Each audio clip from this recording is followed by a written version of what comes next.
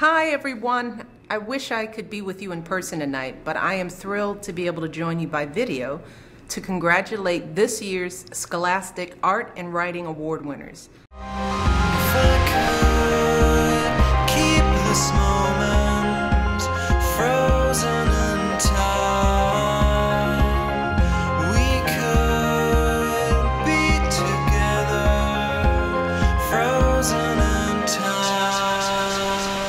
We salute you tonight and celebrate the 90th anniversary of this program.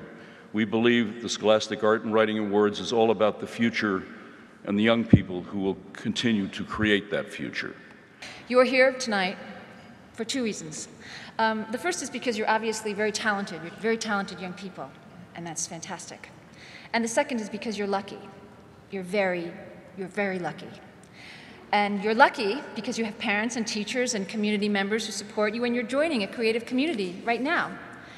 And you're lucky because you live in a country and in a time when artistic freedom and creative self-expression are basic rights, where every day, all over the world, people are fighting and dying for these basic rights. I am so honored to be here this evening, and I want to congratulate all of you. Creativity is an incredible journey to go on. You have to persevere, you have to believe in your talent. You have all been born with an incredible gift, and you must nurture it for the rest of your lives.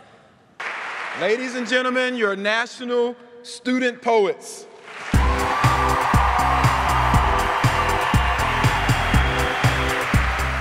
I encourage you to hold fast to your dreams.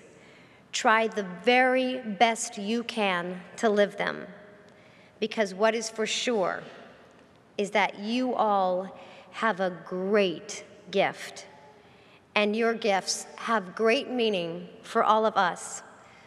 So nurture them, appreciate them every single day, honor them as we are doing here tonight. Looking at all of you, meeting some of you, I see hope for a brave new world. Believe me, we need that, and we need you.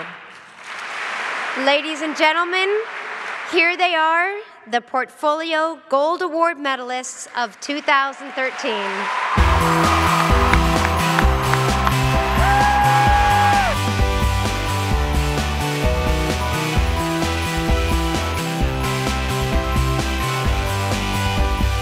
I just want to take this moment to tell you guys to savor this moment.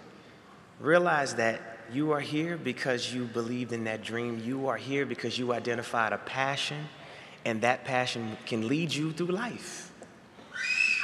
Right?